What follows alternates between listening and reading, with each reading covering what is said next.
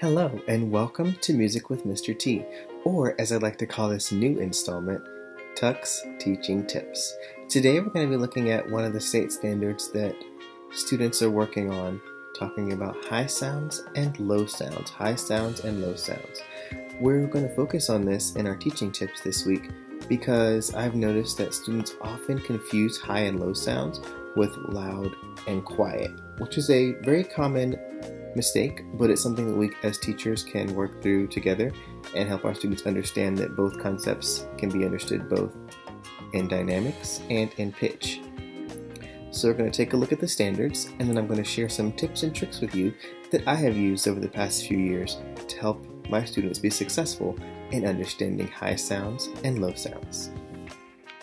Our standards and learning outcomes come directly from the South Carolina College and Career Ready Standards for General Music Proficiency, published by the South Carolina Department of Education in 2017. The anchor standard of focus is number 6, I can analyze music.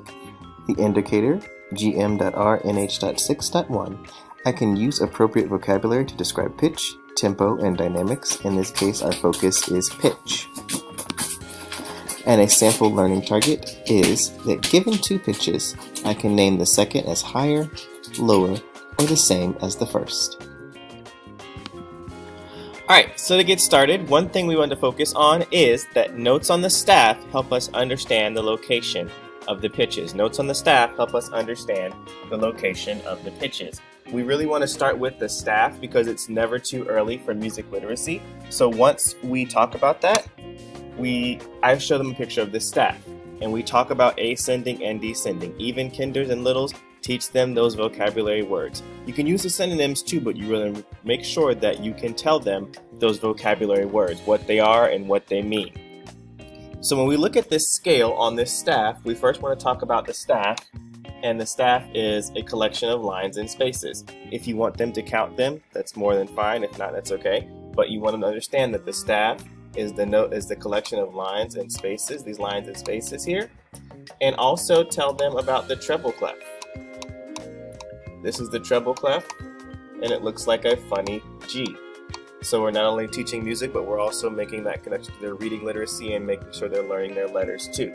So when we talk about the scale that's being ascending, the ascending scale is going up, the notes are going to get higher. The ascending scale is going up, the notes are going to get higher. Show them that these notes are going up, up, up, up, up, and higher. And then, if you have your piano nearby, play an ascending scale from C to C.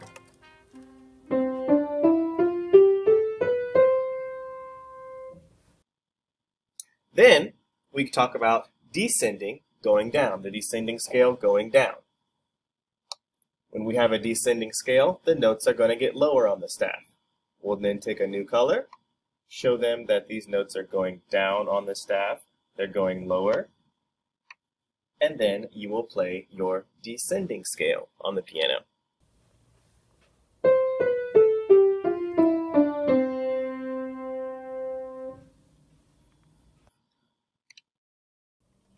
Notes on the left of the piano are low. Notes on the right side of the piano are high.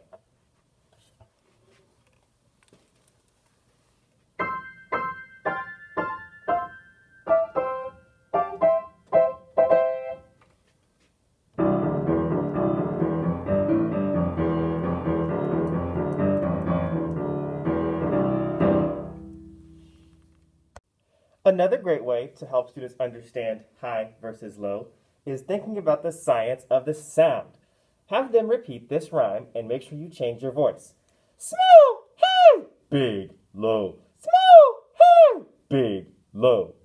Using that, we want to talk to them and tell them that things that are small are going to make a higher sound and things that are big are going to make a lower sound. If you have a xylophone or other pitched barred instrument, you can demonstrate that here. This small bar here is going to make a higher sound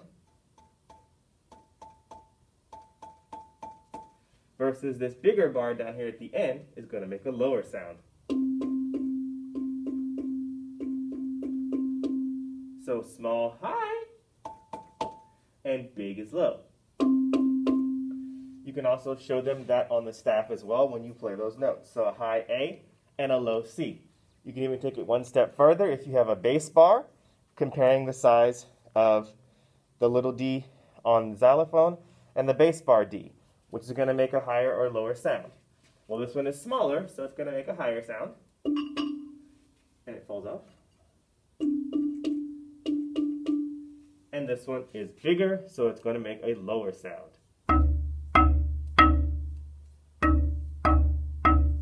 And here you can also bring in the idea of the treble and bass clef too, because pitches in the treble clef are going to be high, and pitches in the bass clef are going to be low. Also, again, make that same connection to the piano. Right side of the piano, treble clef, high. Left side of the piano, bass clef, low. When talking about high and low, we can even look at non-pitched percussion, like this agogo bell here. One side is going to be higher and one side is going to be lower because one is small and one is big.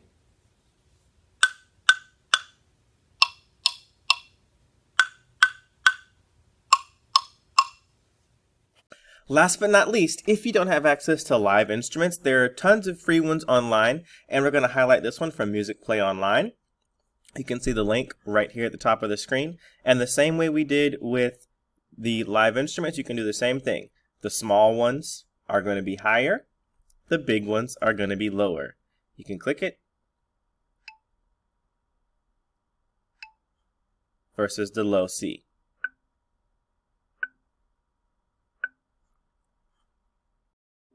Alright guys, thanks so much for coming to the first of many episodes of Tuck's Teaching Tips.